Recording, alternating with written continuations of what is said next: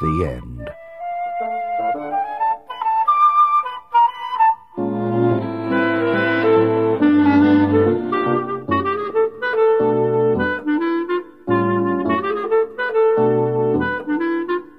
A discussion.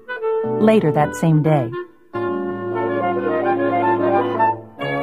When Michael finished telling the story, he looked around the room and saw his former classmates smiling at him. Several thanked him and said they got a good deal out of the story. Nathan asked the group, "What would you think of getting together later and maybe discussing it?" Most of them said they would like to talk about it, and so they arranged to meet later for a drink before dinner. That evening, as they gathered in a hotel lounge, they began to kid each other about finding their cheese and seeing themselves in the maze. Then Angela asked the group good-naturedly, "So who are you in the story? Sniff, Scurry, Hem, or Haw?" Carlos answered, "Well, I was thinking about this afternoon. I clearly remember a time before I had my sporting goods business when I had a rough encounter with change. I wasn't Sniff. I didn't sniff out the situation and see the change early. And I certainly wasn't Scurry. I didn't go into action immediately.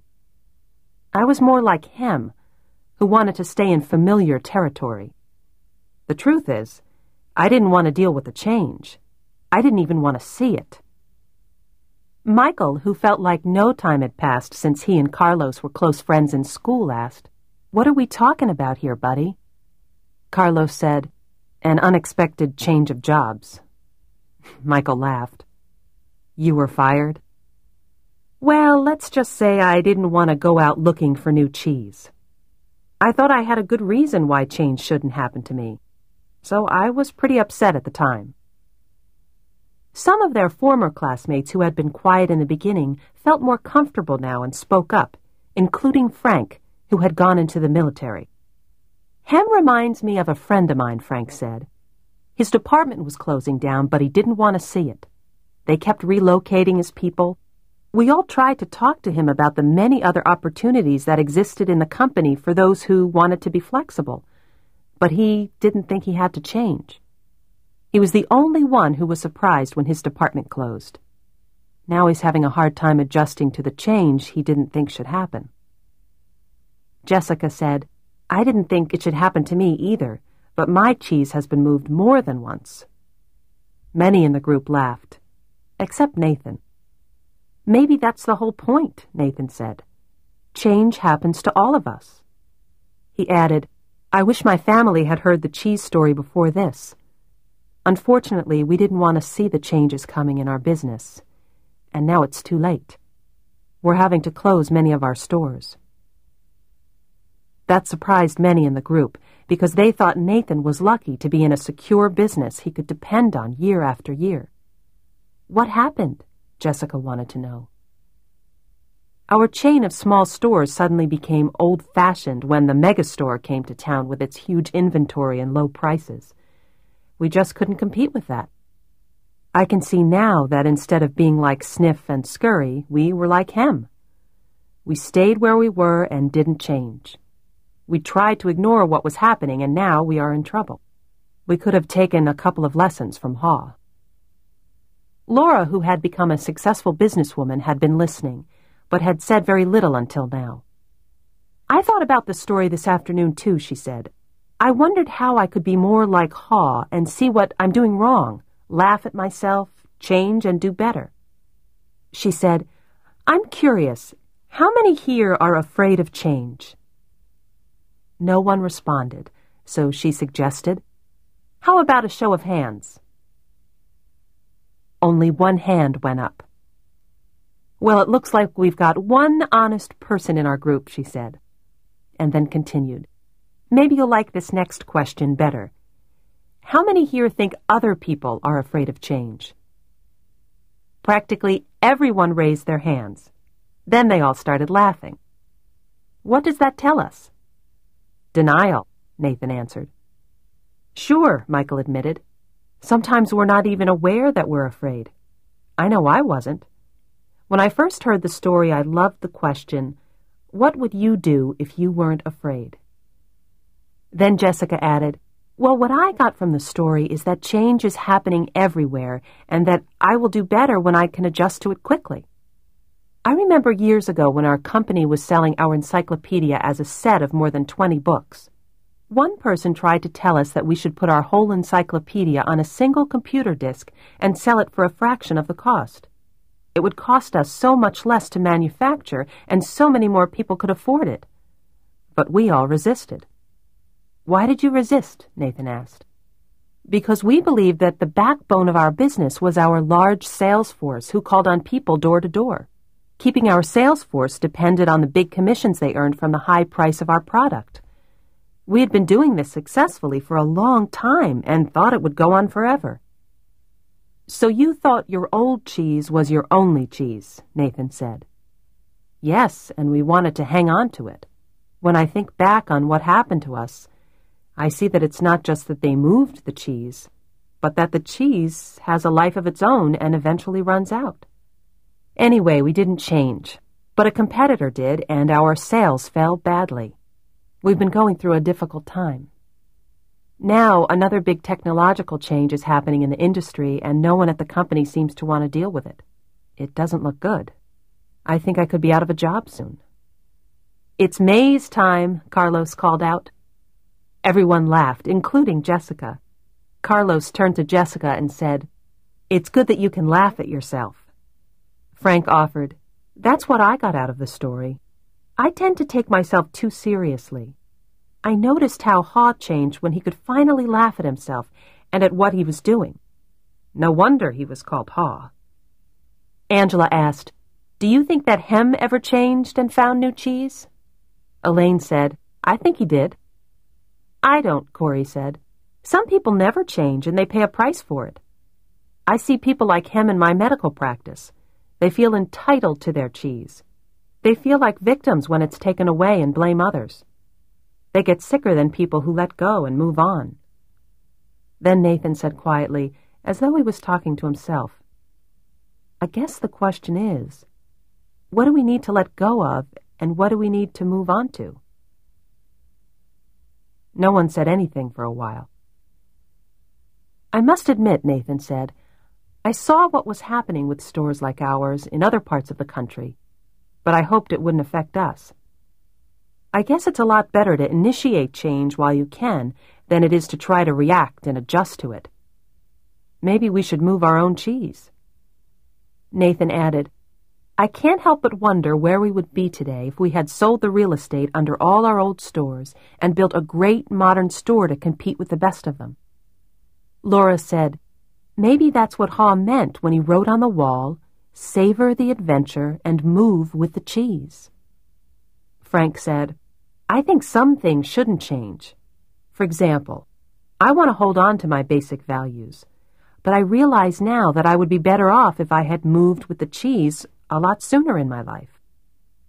"Well, Michael, it was a nice little story," Richard the class skeptic said. "But how did you actually put it into use in your company?" The group didn't know it yet, but Richard was experiencing some changes himself. Recently separated from his wife, he was now trying to balance his career with raising his teenagers. Michael replied, "You know, I thought my job was just to manage the daily problems as they came up when I should have been looking ahead and paying attention to where we were going. And boy, did I manage those problems 24 hours a day. I wasn't a lot of fun to be around. I was in a rat race and I couldn't get out." Laura said, "So you were managing when you needed to be leading." "Exactly," Michael said. "Then when I heard the story of Who Moved My Cheese, I realized my job was to paint a picture of new cheese that we would want to pursue so we could enjoy changing and succeeding, whether it was at work or in life."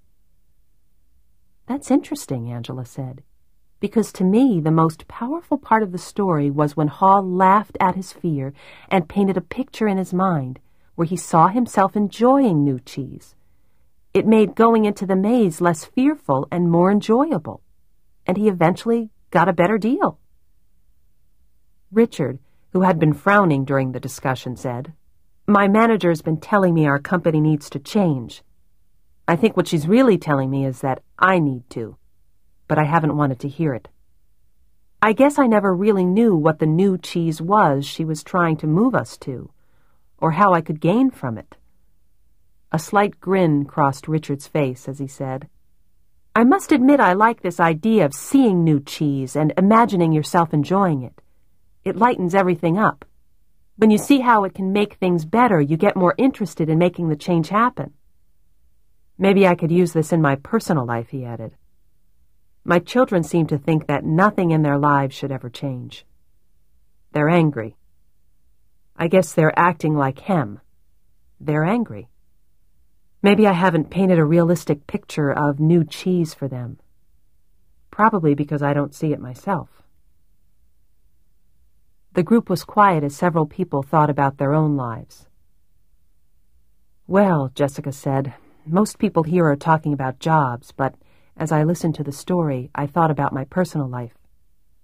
I think my current relationship is old cheese that has some pretty serious mold on it. Corey laughed in agreement. Me too. I probably need to let go of a bad relationship. Angela countered, or perhaps the old cheese is just old behavior. What we really need to let go of is the behavior that keeps causing our bad relationship, and then move on to a better way of thinking and acting. Ouch, Corey reacted. Good point. The new cheese is a new relationship with the same person. Richard said, I'm beginning to think there is more to this than I thought. I like the idea of letting go of old behavior instead of letting go of the relationship. Repeating the same behavior will just get you the same results. As far as work goes, maybe instead of changing jobs, I should be changing the way I'm doing my job. I'd probably have a better job by now if I did. Then Becky, who lived in another city but had returned for the reunion, said, As I was listening to the story and to everyone's comments here, I've had to laugh at myself. I've been like Hem for so long, hemming and hawing and afraid of change. I didn't realize how many other people did this as well.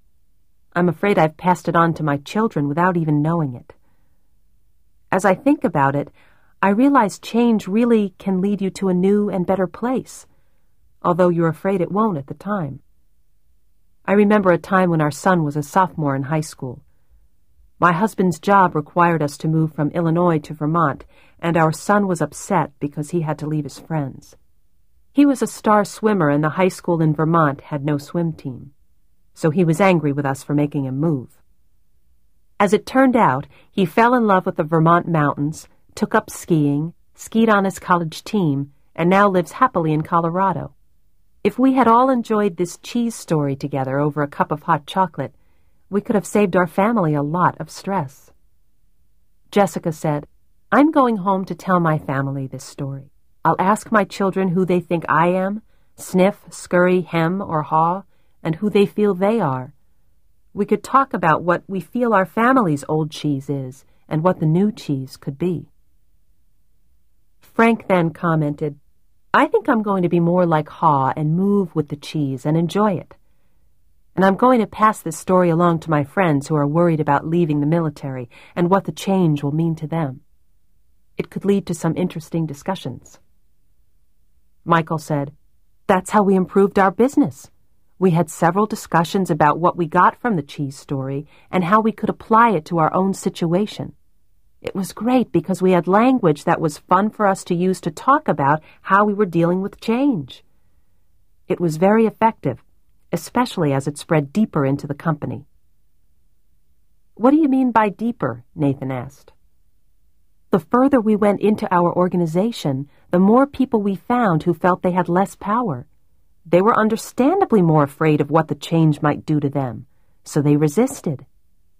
When the cheese story was shared with everyone in our organization, the people who had been resisting saw the advantage of changing. They even helped bring about the change.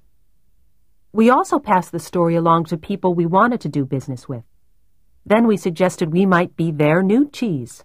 It led to some new business. That gave Jessica several ideas and reminded her that she had some early sales calls in the morning.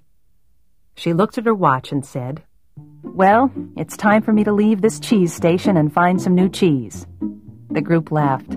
Many of them wanted to continue the conversation, but they needed to go. As they left, they thanked Michael again.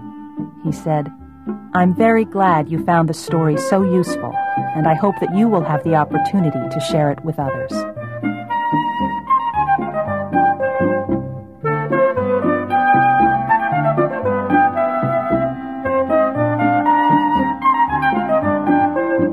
Who Moved My Cheese?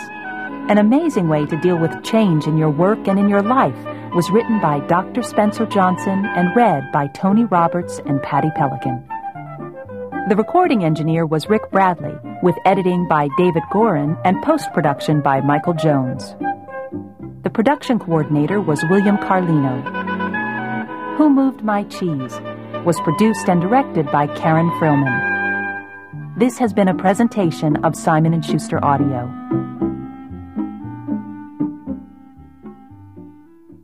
Also available from Simon & Schuster Audio, The 1 Minute Manager by Dr. Spencer Johnson and Kenneth Blanchard, Ph.D.